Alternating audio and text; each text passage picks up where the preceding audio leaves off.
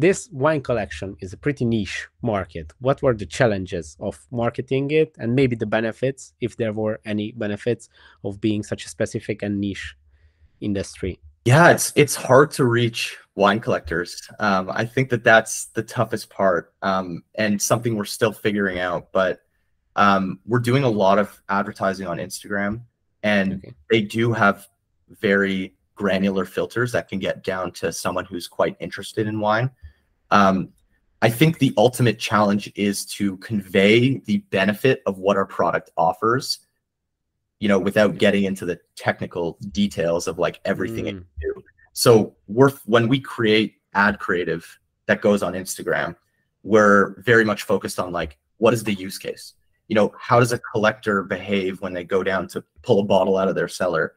What, you know, things do they think about before they go and select a bottle? Is it what they're having for dinner? Is it, you know, A, B, C, D, whatever it might be? And we try and put ourselves in the shoes of a collector. I mean, a lot of us are collectors, so it makes it easy to just figure out how to get in touch with them. And I would imagine the wine community being such like a connected and passionate people, I would imagine there should be quite a significant organic growth. Wine collectors recommending to each other in communities, wine tasting events. Yeah, it's so true. It's such a connected community and passionate, and I think that that's why we always hear like, I was using InVintory at the dinner table and my friends were like, what is that? Or I was showing them my 3D cellar at the dinner table and they were really curious about it, and then we got a new customer because of that.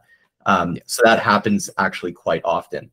And we see this a lot also on Reddit.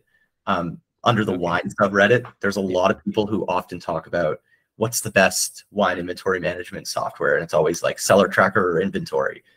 There's always these big debates and we always follow them. And we sometimes comment to just give our 2 cents on maybe why someone would want to use InVintory over Cellar Tracker, or even vice versa, because there's always room for 2 players in the market. You mentioned that the 3D modeling people are showing to each other. I think that technology is both very impressive and very useful, but a very good way of marketing for InVintory. I think that was the feature that I noticed the first time when I saw a video showcasing the 3D cellar management tool. That is very like shareable. Yeah, it is the one thing I think that really catches people's attention. I think that paired with our AI assistant, Vincent, I don't know if you've seen Vincent on some of our Instagrams. I think those 2 things paired together and the whole experience of like asking what to drink and all the way to like locating the bottle and finding it is a really cool experience. Of course.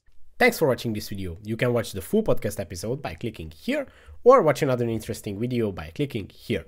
Let's continue the discussion in the comment section and see you in the next one.